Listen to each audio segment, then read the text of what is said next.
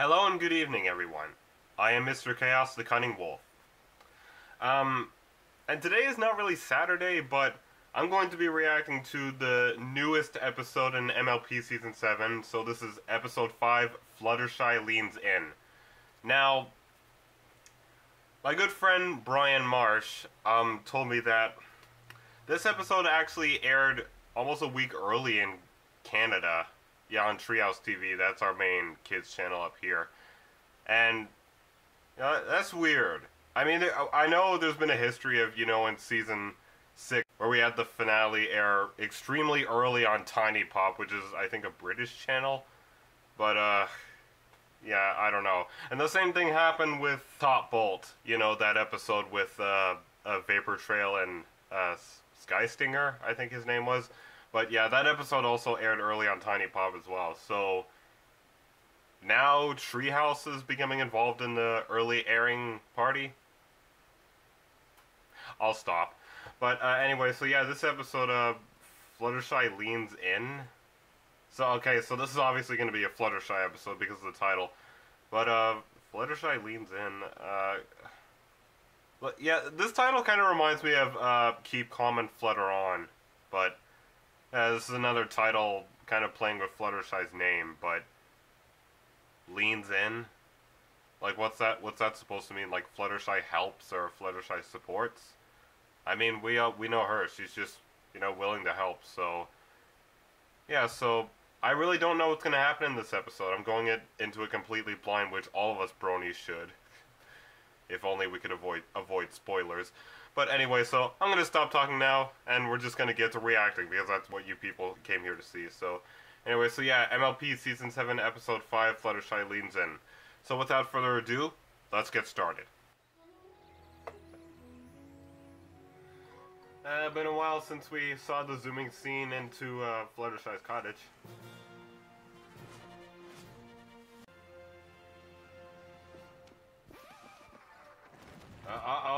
Oh, is he dead? The books are heavy. Oh god. Apparently his foot turned into a sausage. His foot has sausage-itis.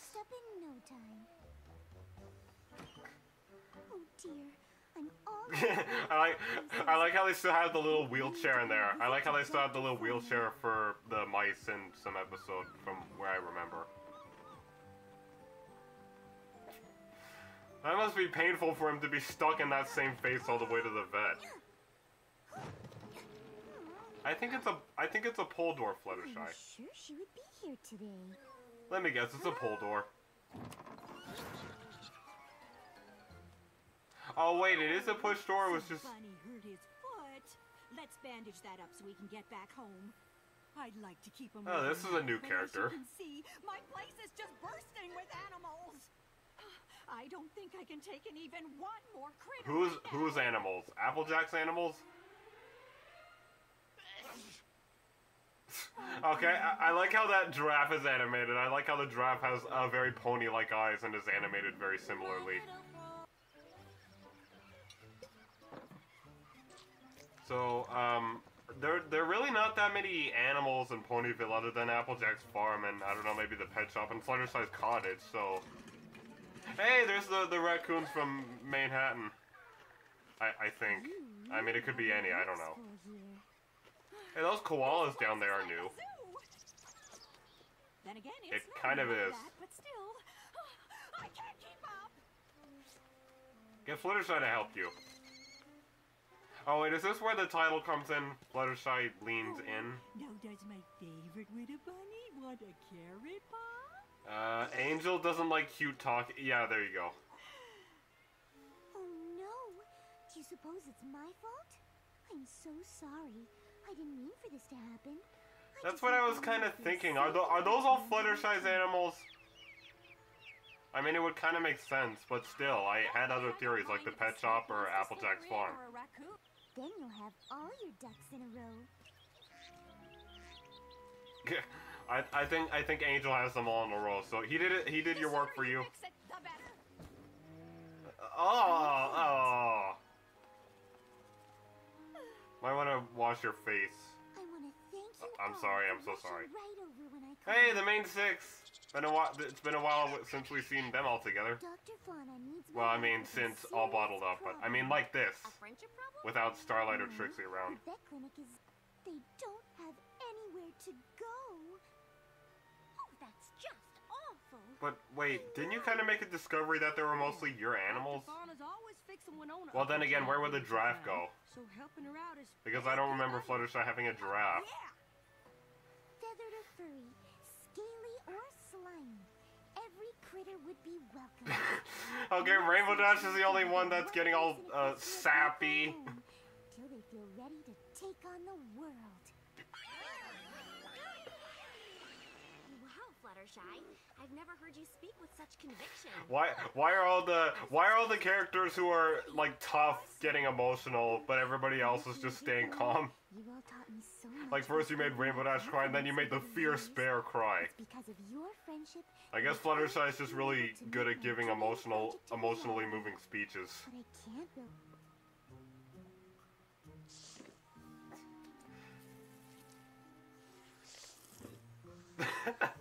Okay, I like him. He looks weird in a funny way. So, can you build it? Oh, that face.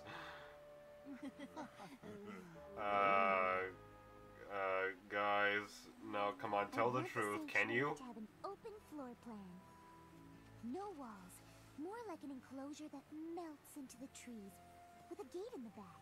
That way, the animals can return to the forest right when they feel ready. Sneaky. I like it. You know, I designed a Pinky. I could do the exact same thing right here. I still have the blueprints.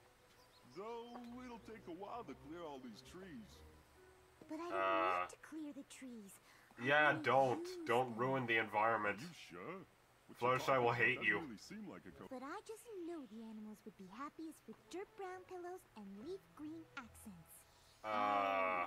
Look into it. Thank When a client has a vision. Sometimes they need me to steer them away from it. Especially if it's dirty. Oh no, I think I called it. Everybody has their own idea. Standard sheep. But what could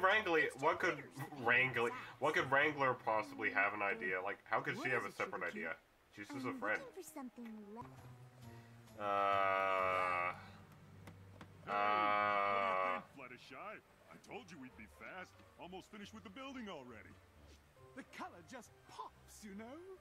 Quite inside, really, and very sad. That's not okay. That's directly what she Fluttershy, said not to do do. you love it or do you love it?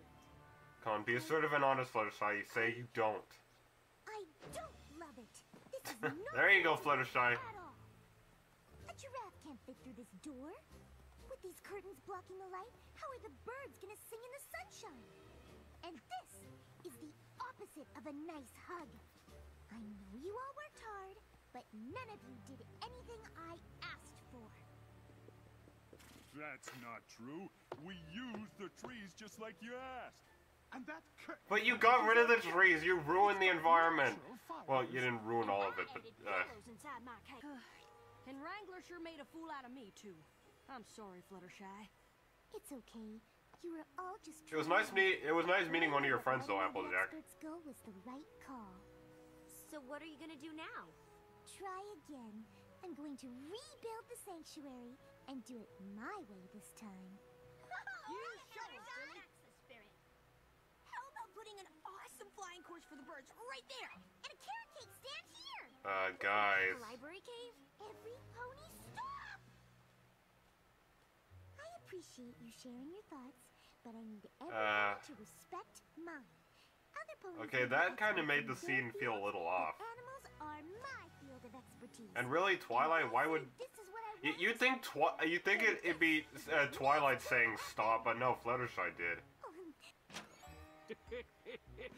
Really, him? They needs construction help for them critters. It's Daddy McColt! This is a pretty good callback to season 5. Fluttershy to the smoke. Let's build us a sanctuary. Okay, this is a nice surprise.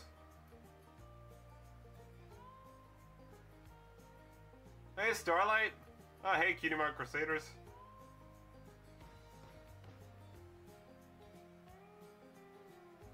More good instrumental that could have gone into a song. Come on. I feel that lately this show has gotten a lot of these scenes with just instrumental, with things working out. I mean, it's cool, but just listen to this audio. It's very good. Now imagine good vocals and lyrics with it. And fade. All right. Wow, I mean, that was really good. That was really good.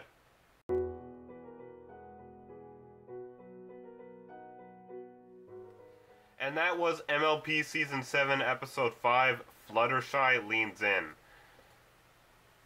I like this episode. I mean, after rewatching it, it kind of feels the same as when I just reacted to it blindly. And that's not really a bad thing. As always, you know, Fluttershy is cute and all, and she's still kind of shy, but again, with the character development she's undergone in these past seasons, especially in Season 5, she has gotten much more assertive and kind of a little more serious. And just that, you know, kind of climax scene where she just confronts all three of the guys, you know, Hard Hat, who was the guy's name? Dandy Grandeur, and yeah, Applejack's friend Wrangler. Now, about Wrangler, it was really cool to see another one of Applejack's friends. I mean, Applejack has said before that the Apple family is really big. I mean, it's not just Apple Bloom, her, Big Mac, and Granny Smith. No, there's a lot more members in the Apple family. They're just not all on the same farm. So it was nice to see another one of her friends. Too bad she ended up, you know, being part of the mess up, but she was still a pretty cool character. And yeah, back to the thing. I like how Fluttershy again was brave enough to just confront the three of them, saying, "This is not what I wanted.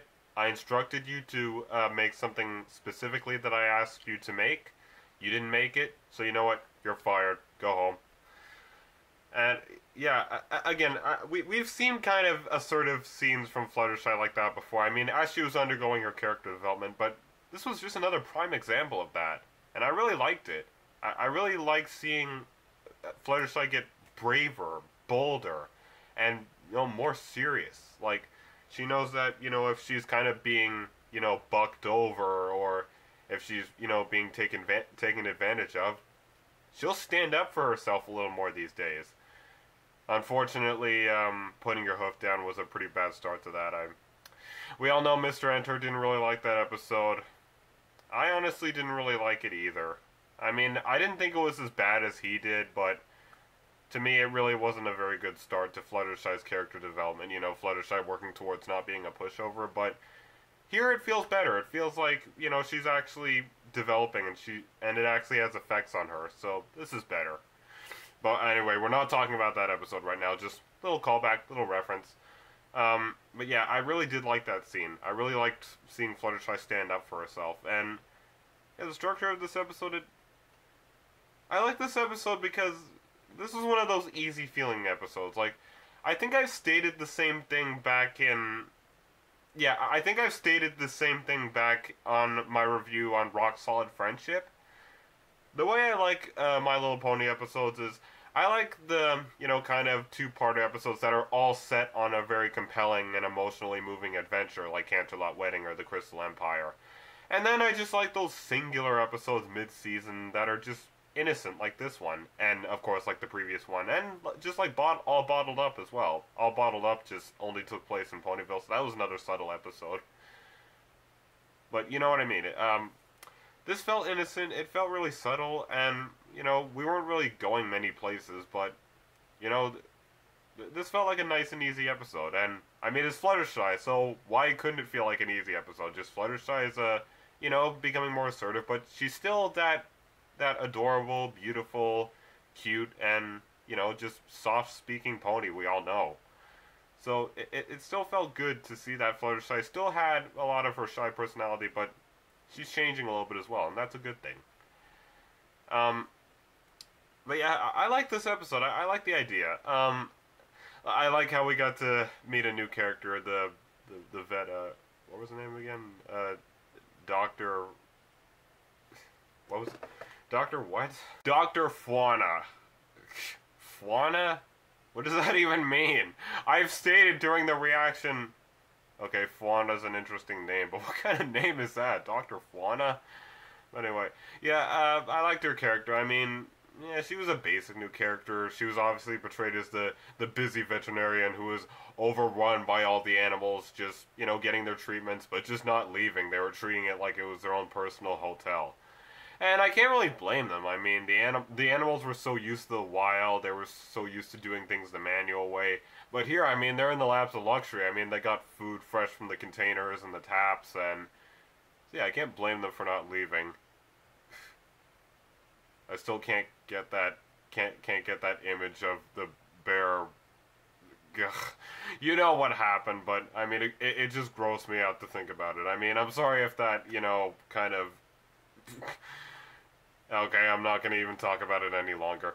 But yeah, I did like this episode. I like the pacing of it. Again, it felt easy, and I really liked that callback to that episode from season 5. You know, the Guffles or McColts. You know which episode I'm talking about. But we got to see Big Daddy McColt, and yeah, we all knew. I mean, even though he was small, he really did know a lot about building. So, I mean, what a clever idea. I mean, we get that character back. Again, there's another clever connection. Just like in the previous episode, Rock Solid Friendship, we got that really nice connection, you know, where Maud re-explains how she met Starlight, and it was where Maud was telling Starlight where a cave was to store magic in. So again, here's another, well, I mean, this isn't really a connection, but, I mean, it's more of a good callback, but you know what I mean, it feels similar. So I really like how they brought a Big Daddy McColt back. I mean, he'd be a good guy to help out with the construction, and, you know, so far in the season, I like how they're giving old characters, you know, a chance to do future things in future seasons so far. And I don't know, there's just something about it I really like. I guess what it is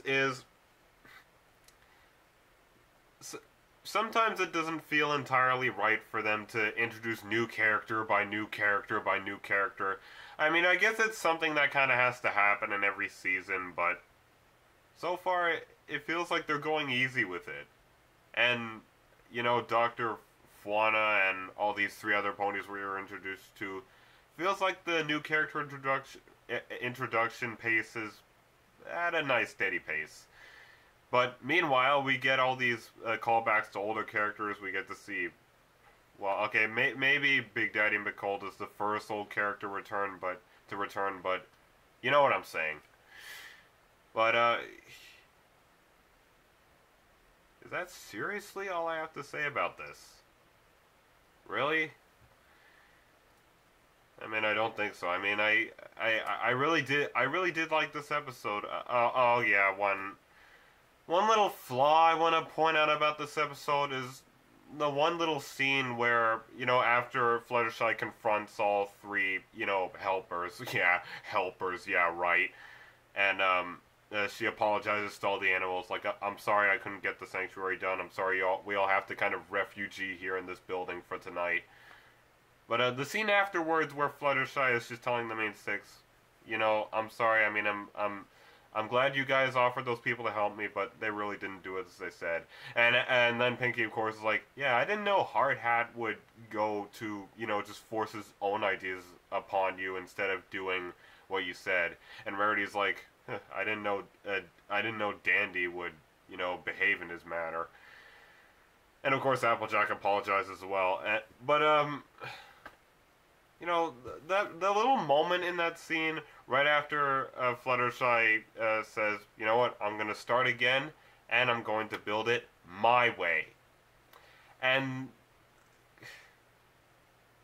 it felt a little much. It felt off.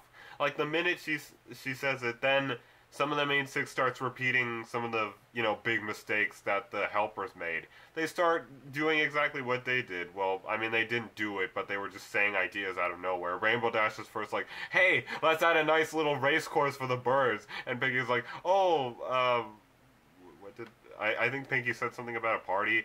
And then Twilight comes over and says, oh, you think we can have a library cave?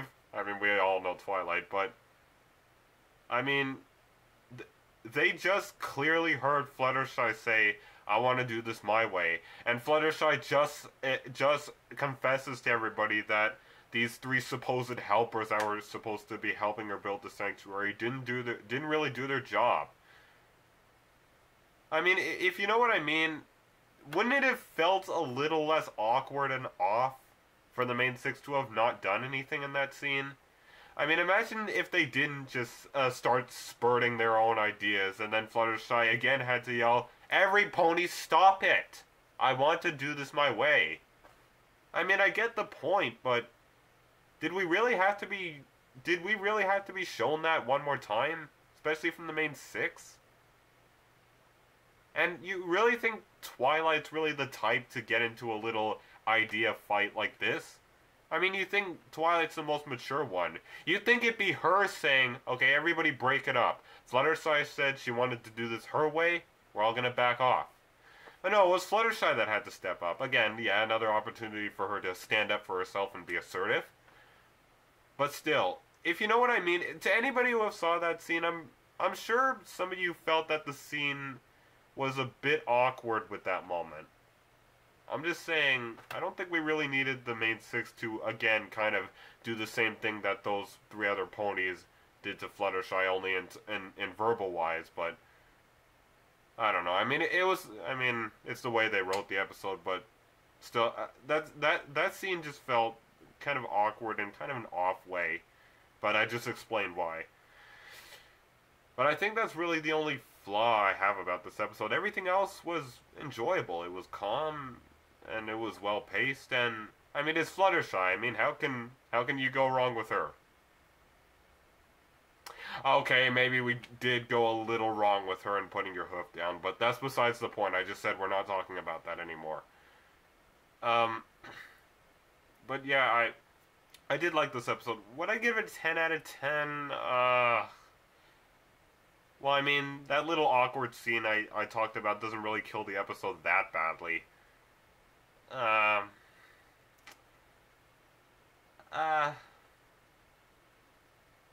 I'd go safe. I think about 9 out of 10.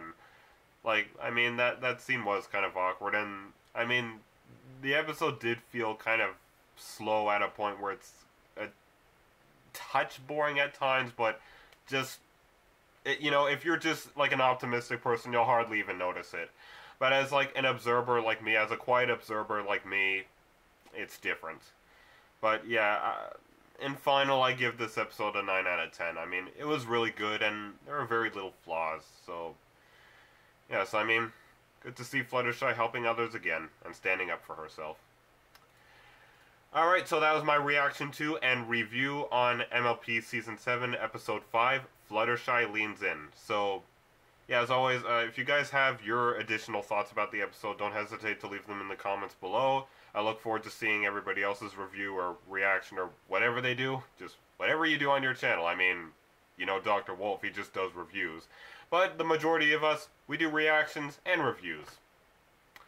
Can make the majority of our videos stretch out to about 40 minutes or 30 minutes long. But, you know me, I trim to the parts where I'm only reacting. I assume that you guys have seen the original episode first before you go to watch reaction videos. And you do gotta know, I mean, when you go to watch a reaction video, you're really here to just see the reactions in just a quick little snippet. You're not here to watch the entire episode with me, are you? Well, maybe some of you are. I mean, they're the really loyal fans that'll do that, but I mean, okay, yeah, in my head I was planning on doing a video in the future where I furtherly explain why I trim, the MLP reactions too. So I'll stop. But anyway, so yeah, that was the video. So Thank you for joining me this afternoon. If you enjoyed the contents of my channel, please don't forget to subscribe. Only if you actually enjoy the contents of my channel, not just because I asked you to. And as always, I will see you guys in the next video that I do. Brohoof to everybody watching, and I will see you next time.